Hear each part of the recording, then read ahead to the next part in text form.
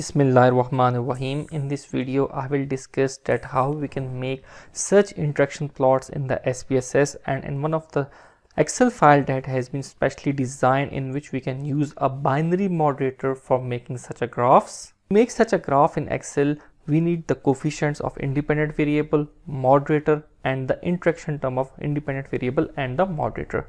Whereas to generate such a graph in the SPSS, we need the codes for visualization. In both cases we have to perform the analysis. In the SPSS, go to analyze, regression, process 4.1 by Andrew F. Hayes, select your independent variable, moderator.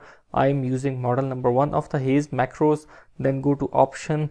Please must check this generate code for visualizing interactions. This is compulsory so that you can get the codes for generating the graph. Click continue. So first of all, we go for the easiest method, that is using the Excel sheet. So just copy these three coefficients and paste them in the Excel file at these points.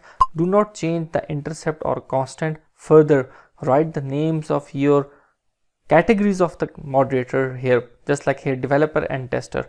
Like I say, ABC is the first category and CVB is the second category. So you can see the tester, it will be replaced by the CVB. So if you make any change in these coefficients, you will see that there is a significant change in the graph as well. So like just I'm saying that it's 0. Instead of 0.1 it's 0.9. So you will observe a change in the graph. So in this way we can make the graph in the Excel. However, for the SPSS, go to the SPSS output, come down. Here you can see these are the codes. Double click on this output, okay, and after doing the double click, you can see a dotted line is appeared at the boundary of this whole results. Then you will be able to copy these codes. Right click, copy, then go to file, new. In the new, select the syntax, paste them in the syntax, then select the whole. After selecting, click on this play button. You will get the graph. The graph will be in the form of points. We will have to join those points in order to get the lines. So double click on these points and then you will be able to go to elements and then fit line at the subgroups, because we have two subgroups for the two categories.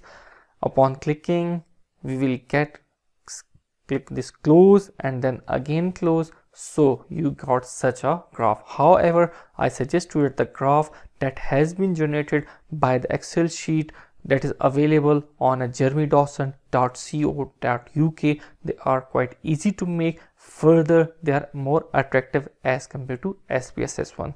Thanks for watching the video. Bye.